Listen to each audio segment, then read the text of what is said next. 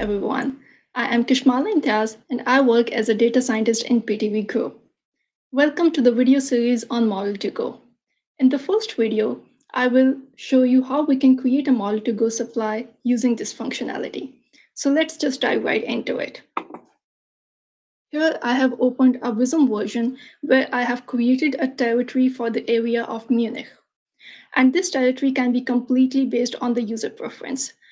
You can see that I have also included the area of Augsburg inside the territory because in this case, I want to also include this area for the model.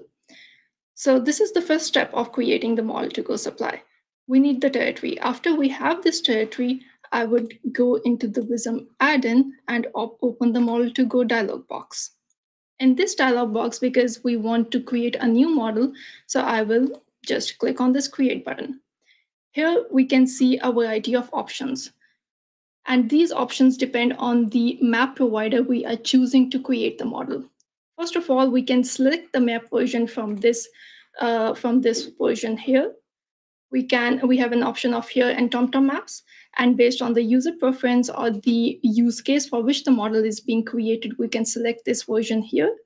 If we have the here map version selected, then we can almost select all of these workflow options. But it is important to note that the TomTom version does not support, for example, this create signal programs and the POI addition options from this workflow. So after we have selected the map version, we can go into the workflow options. And the first one, the basic one, is always, of course, the creation of the base road network.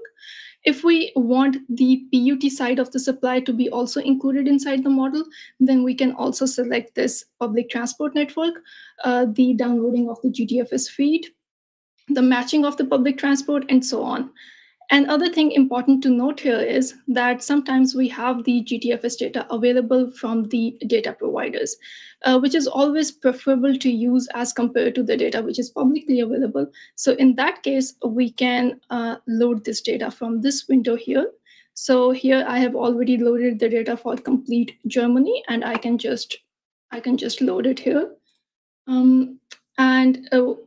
After that, we can also specify the zoning.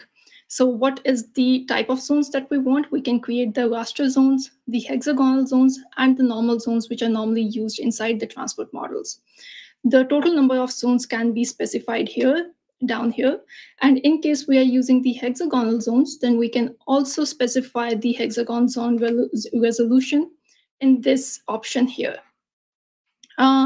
There's also a possibility of including or calculating the structural data for these zones. And if we want that, we need to select this create 4-step model, because inside this model, the structural data will be calculated for the zones. And after we have all of these options selected, which we want for our model, we can just simply click on create. And see, it gives me an error because we need to select the territory first. So I will just select the territory that was created previously, and then we can click on create. And here I will have this job, because we can also rename the job so that we know which city the model is for, and we can just run it. So this is all for this video. If you are also interested on what we can do with the model after it comes out of this Model2Go, please see the next video. Thank you.